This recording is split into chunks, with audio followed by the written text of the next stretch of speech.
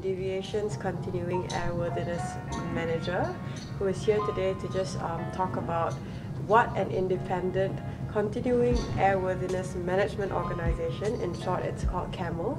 So he's going to explain what an independent CAMO does. So Razali, the first question would be, what are some current problems that are faced by operators today? The problem which operator always experience, is the high cost of operation actually. In order to comply with the requirements to make sure that the aircraft is airworthy, and also at the same time safe, a lot of resources have to be spent on CAMO, to maintain the continuing airworthiness. So a lot of times they are not able to catch this until it's very late. They don't know what hit them. And eventually, because of this high cost of maintaining the continuing airworthiness of an aircraft, such as like the engineering aspect of it. There's a lot of engineering aspect, a lot of even maintenance also, which is part of the requirement to make sure that the aircraft is airworthy. So all these things actually is high cost. So if this is not done correctly, an organization does not have the adequate number of people and expertise to handle this problem. So eventually it's going to catch them when they're not ready, especially when they want to return their aircraft after lease. Also sometimes if they're unlucky, they could be caught whenever the authorities, could be our local authority who comes and audit, or it could be from foreign authority that comes and audit. So they are caught and find out, and they discover that aircraft is not in compliance with the regulation. And as a result, when all this happens, aircraft has to be grounded. Aircraft has to be grounded. They have to fix this problem, whatever it is that's making the aircraft unairworthy. And a lot of times this runs into tens or even hundreds of millions.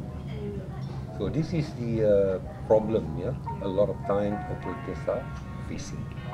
And would you say that having the aircraft being grounded would be one of the consequences of not having proper continuing airworthiness management? Precisely, that's one of it. That is, of course, the most unfortunate case that could happen. But other than that, even if they are not grounded, for not having a good CAMO, operator will face high cost of operation. So airline, as you know, is a very tricky and very difficult business. Margin is always very small. I'm sure you've heard of so many airlines. They just operate for 1 year, 2 years, and they close down. And one of the reasons why, because the cost of operating this, especially on the maintenance and engineering, where CAMO is all about, is not being managed well. The cost is too high, and there's no methodology being used correctly on how to manage this. That's one, cost. But they will also face situation like aircraft is not operating or departing on time, or poor on-time performance. So in other words, also it has very poor reliability. So these are some of the consequences, and this actually impact a lot on the performance of the airline. Consequently, airline will not be able to make good profit, good revenue, and this is going to affect the company.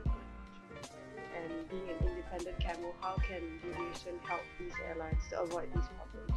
Okay.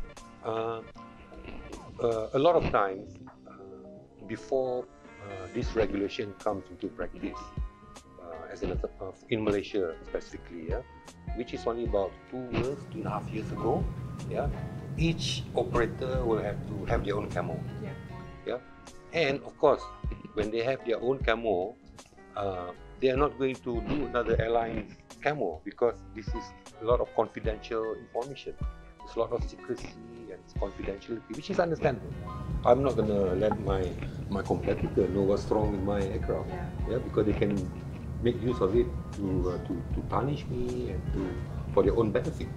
So now, but being an independent CAMO like us, two things. Now we are independent, meaning that we have nothing to compete with as far as commercial, as far as flying the aircraft.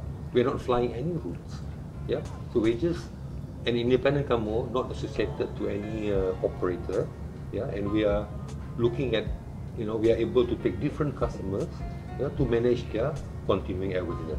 For instance, like now, I could have 4 or even 10 different operators subscribing to our CAMO, and this is just like client and lawyer's privilege, where it is kept confidential.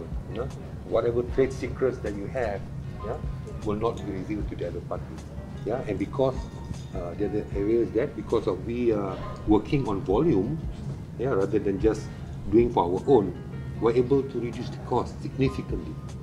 Operator can actually save up to 70% of the cost of managing this continuing airworthiness if they engage independent CAMO like Dviation to do their continuing airworthiness.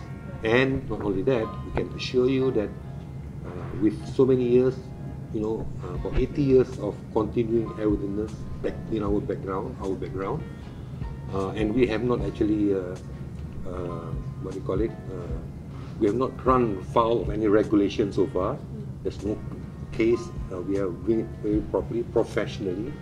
So not only you get it done cheaply, but you done with a better quality, and more timely, as opposed to the old ways of doing things, which is doing everything by yourself.